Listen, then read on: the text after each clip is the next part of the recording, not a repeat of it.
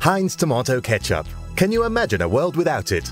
Well, as a new book on the world's FMCG giants reveals, it was a very close-run thing.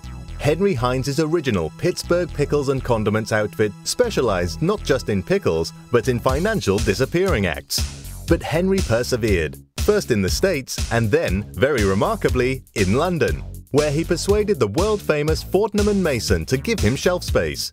It was a turning point, lubricated by a kind of mayonnaise. The acquisition of a British pickle manufacturer that led to the 1914 launch of Heinz salad cream. The transatlantic links were well and truly forged.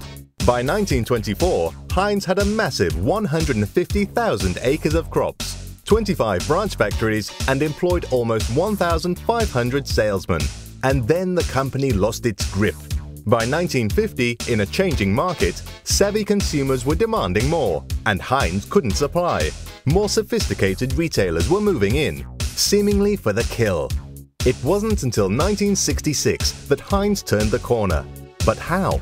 What did they do throughout those 16 long years?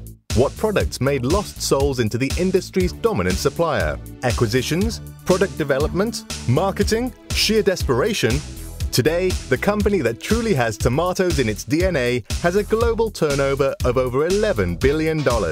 So whatever Heinz did in the doldrum years worked. And whatever they did is also revealed in FMCG, the power of fast-moving consumer goods. The brand new blow-by-blow account of the giants of the world's massive FMCG industry. FMCG, the power of fast-moving consumer goods, by Greg Thane and John Bradley. A comprehensive history of the world's top FMCGs. A must-buy for anyone in or studying the trillion-dollar world of FMCG. Available now on Amazon, Barnes & Noble, Kindle, Abe Books, and other leading online bookstores.